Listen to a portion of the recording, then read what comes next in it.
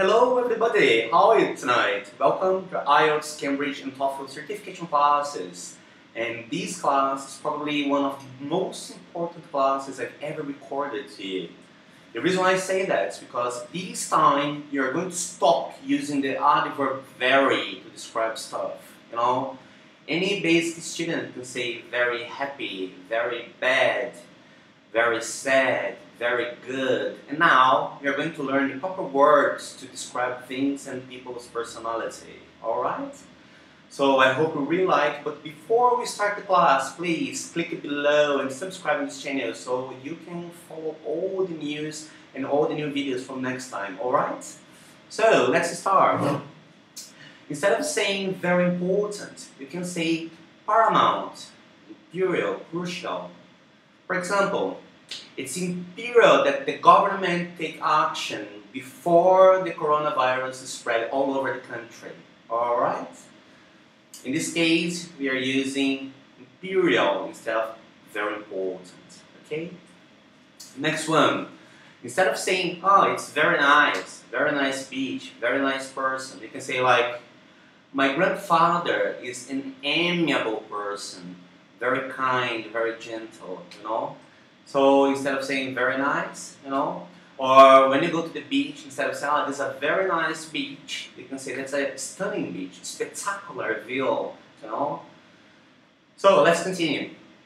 Instead of using very bad, you can say atrocious, dreadful, for example. It was an atrocious form of violence, instead if it was a very bad form of violence. Okay? That crime was atrocious, which is much stronger than just very bad. Alright? So, next one, very far. Instead of saying like a very far village, you can say that remote village needs some medication for yellow fever, so we need to help them out. Alright? Remote village instead of very far village. The next one, instead of saying very serious, you can say severe, like John has a severe disease, and not very serious disease. Anyone can say very serious, but severe would give you extra points in the speaking part of the test. Alright? Instead of saying that your iPhone is very expensive, you can say it's overpriced, it's dear, it's costly, alright? So it's much better than just saying it's very expensive. Anybody can say that. Instead of saying that you're very sad or the girl is very sad, you can say, oh, I think my cousin is sorrowful this morning. She felt so heartbroken, I feel sad for her, right? Much better.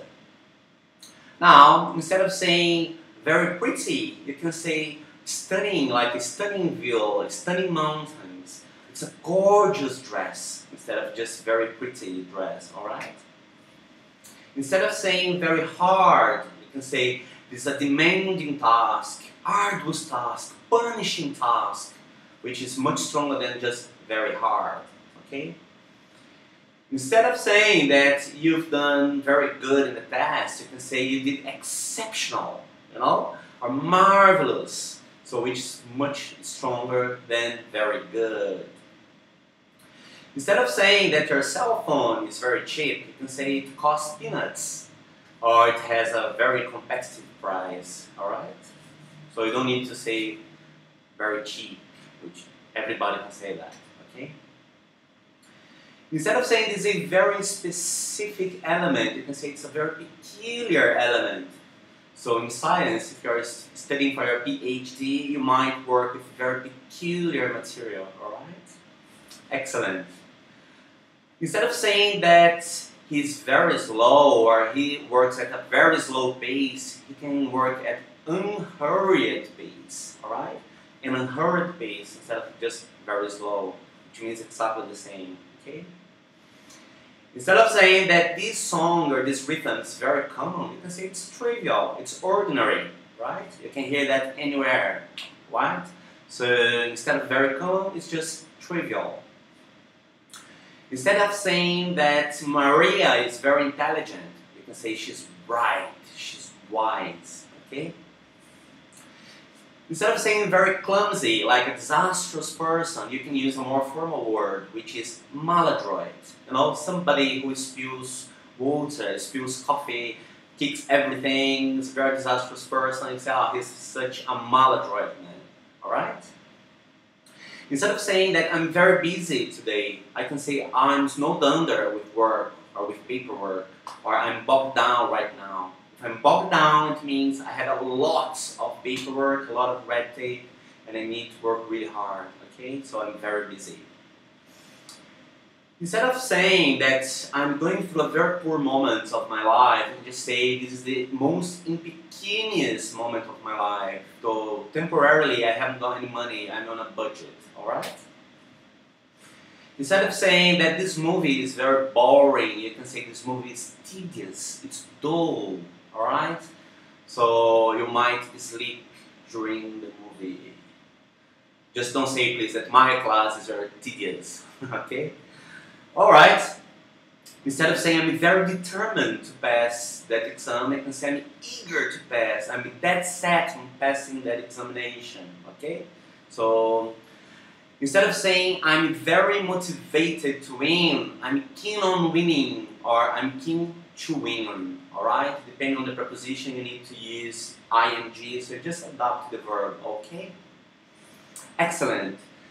Instead of saying that it's very risky to carry that product in your car, you can say it's very hazardous to carry the same product in your car, alright? Instead of saying it's very dangerous, you can just say it's alarming, okay? So it could be alarming to driving during snow times, alright? Instead of saying that Alice is very sensitive, you can say, oh, she's just touchy, you know, someone who cries very easily. You cannot say anything to her, she'll hold grudges. So basically that's what it means. She'll hold grudges, very touchy, you know. Instead of saying that you have a very stable employee in your company, you can say you have a reliable employee, somebody who you can count on. So you can close your eyes and know this guy is going to get his job done, alright? Instead of saying that Paul is very arrogant, you can say he's aloof, he's snobbish, he's nutty, you know? Somebody very arrogant, who looks down on people. And instead of saying that I am very crazy, you can just say, oh, Rodrigo, he's an insane teacher, alright? But it's good being insane, it's not bad. So guys, again, if you use the proper words instead of using the adverb very, you'll probably increase your grade so much that you might get like a C1 or C2 level in the speaking part of the test. So thank you so much for watching this class. Hopefully this is going to be very productive for you. So please, if you haven't subscribed yet, click the link below and I hope to see you next class. Thanks a lot. Cheers. Bye.